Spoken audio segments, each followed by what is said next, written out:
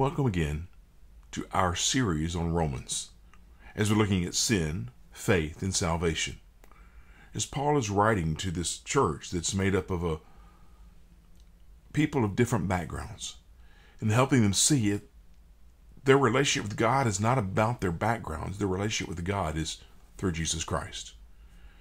And he is showing them in Romans chapter 9 how God worked through history to bring about this purpose. Let's pick up in Romans chapter 9, verse 19. Romans chapter 9, verse 19.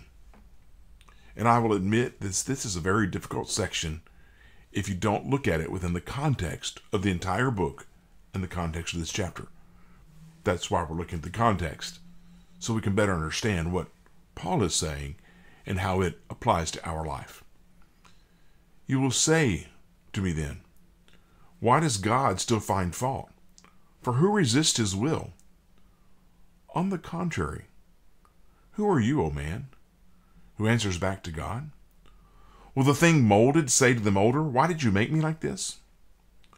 Or does not the potter have authority over the clay to make from the same lump one vessel for honor and one for dishonorable use? And what if God, wanting to demonstrate his wrath and to make his power known, endured with much patience the vessels of wrath, having been prepared for destruction, in order that he might make known the riches of his glory upon vessels of mercy, which he prepared beforehand for glory, even us, whom he called, not from among the Jews only, but also from among the Gentiles. As he also says in Hosea, I will call those who are not my people, and her who is not beloved, beloved. And it shall be that in the place where it was said to them, you are not my people, there shall be called son. There they shall be called sons of the living God.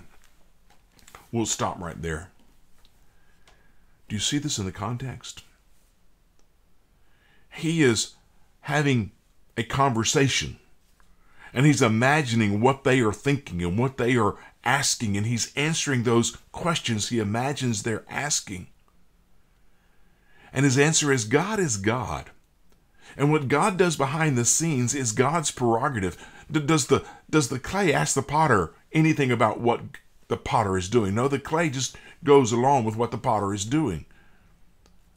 And if he builds one pot for this use and one pot for that use, that's his prerogative. He is the potter. This is God's prerogative as the potter.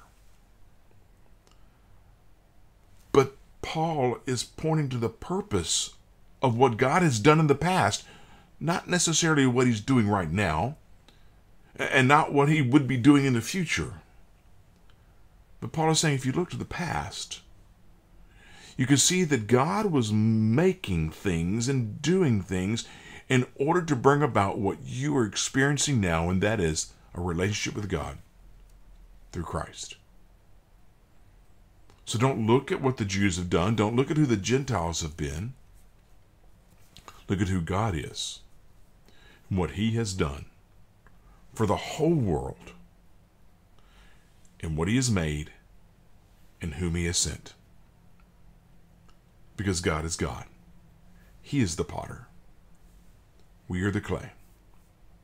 Let's just listen and let's just follow. And let's serve him in our life. Let's go to God in prayer. Dear God, I thank you so much for the blessings you give us. Father, I thank you that you are God and people are not, because we would mess things up. But you had a plan and you have a purpose. And Father, help us join ourselves to you through Christ and live out our lives for you. And it's in Jesus' name we pray. Amen. Thank you again for joining me and allowing me to spend time with you in God's Word. I look forward to these lessons. I look forward to being with you again the next time. Until then, my prayer is, as always, that God will bless your day.